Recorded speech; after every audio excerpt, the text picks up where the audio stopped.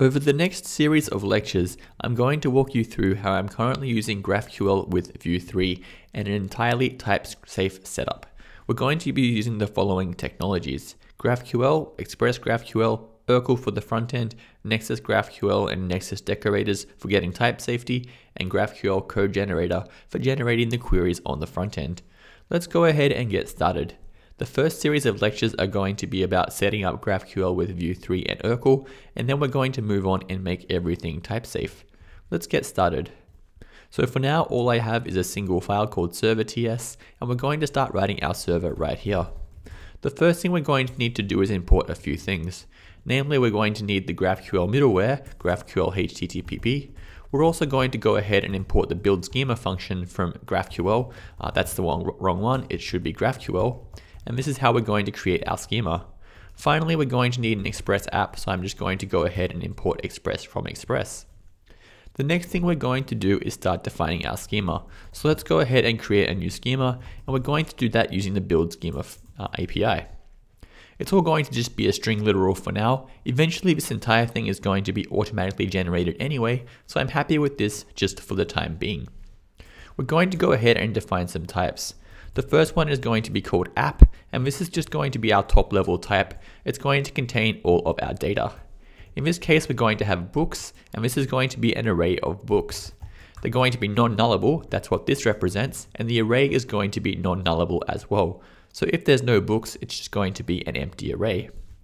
Now that we have a book type, let's go ahead and create a book type as well. This one's going to be fairly simple for now. We're just going to have an ID and a title. Both are going to be non-nullable strings. Finally, we need some way to interact with this. So we're going to use one of the very few top level types in GraphQL, which is going to be query. We're just going to expose app here, and it's going to be a non-nullable app, which contains an array of non-nullable books. Now that we have our schema, let's go ahead and spin up our middleware. The first thing we're going to do is create a new app. It's just going to be an Express app. And we're now going to go ahead and use the GraphQL middleware. And that's going to be on our GraphQL endpoint. Let's go ahead and pass that one in. And it takes a function which returns an array or an object of options. The first option we're going to pass is the schema. And that's actually all we need to pass to get this one working. Finally, let's go ahead and app listen on port 4000 and give this one a try. So you can see we've defined our schema up here, but we haven't actually created any data, and we're going to see how this works in just a moment. The first thing I'm going to do is go ahead and run yarn ts node dev just to spin up our server. The next thing we're going to need to do is head to localhost 4000, and we're actually not going to see anything here. You can get a nice UI to interact with your GraphQL API, and the way you do that is by passing graphical true down here inside of your middleware.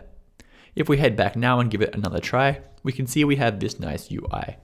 And because we're using GraphQL and we defined that schema earlier, everything is going to have a nice type safety for us, or at least we're going to get some recommendations.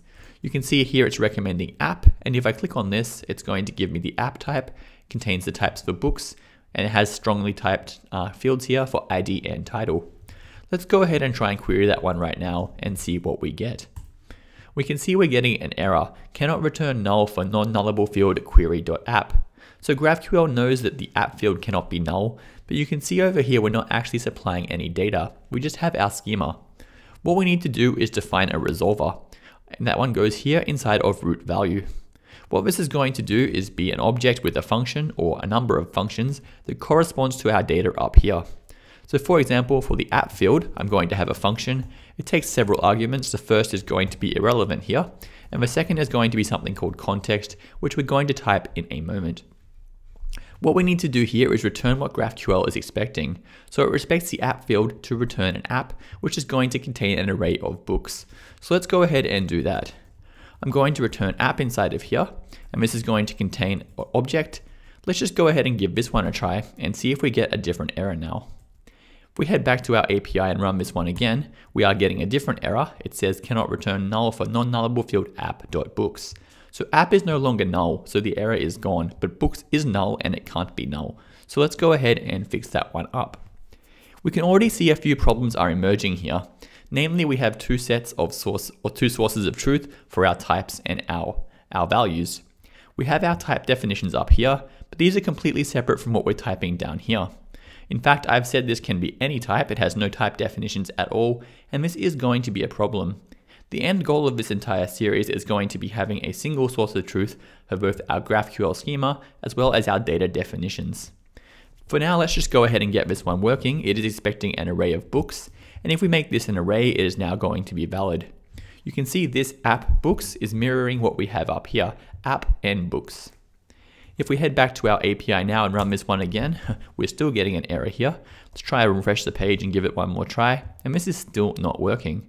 I think I've made a mistake down here, and you can see the problem with having no type definitions. It is very easy to make these kind of mistakes. My server has been restarted correctly, so I potentially need to go ahead and just return books instead. Let's go ahead and give it one more try. We can see this is now working correctly. So we can already see some of the problems we're going to have with a lack of type definitions and TypeScript, and we're going to look to alleviate those in the near future. Anyway, just to finish this one off, what we're going to do is actually return some data in here, just to show you how this one works. We're going to have an ID of 1, and we're just going to have a title of, let's say, title for now. If we save this one off and head back to our browser, we should be able to query this data. And we can see this is now working correctly. We are getting the correct response. The final thing we're going to do is add a context, and that's going to be kind of like an in-memory database, and it's going to allow us to persist data across requests. And this is going to be very useful when we update the front end to be able to actually persist some new books to our endpoint. The first thing I'm going to do is create a new variable called context, and this is going to contain an app value. It's basically going to mirror our types, and we can see again we're duplicating our type definitions here. We have app and app. Inside of here we're going to have an array of books, and that's just going to be the data that we created down here. So let's go ahead and paste that one in. With a bit of luck, this is now going to work correctly. All I need to do is come down here and return the context instead. And this is going to come as a second argument to my resolver, so inside of here. I need to make sure I pass my context down here. And just to get a little bit of type safety, I'm going to say type of context, which means we have to declare this one as a const. You can see we're going to hopefully get slightly better type definitions here. If I go ahead and type this correctly, context is going to have the correct types. And this is definitely an improvement. It's not going to be ideal because we are duplicating our type definitions, but it's going to at least give us a better start than we had before. Finally, if I head back to my browser and run this, everything is going to fail now. It looks like I've made a mistake again. Cannot return null for non-nullable field app.books. What I think we need to do is return context.app instead. Finally, we'll give this one more try and we are back to where we started.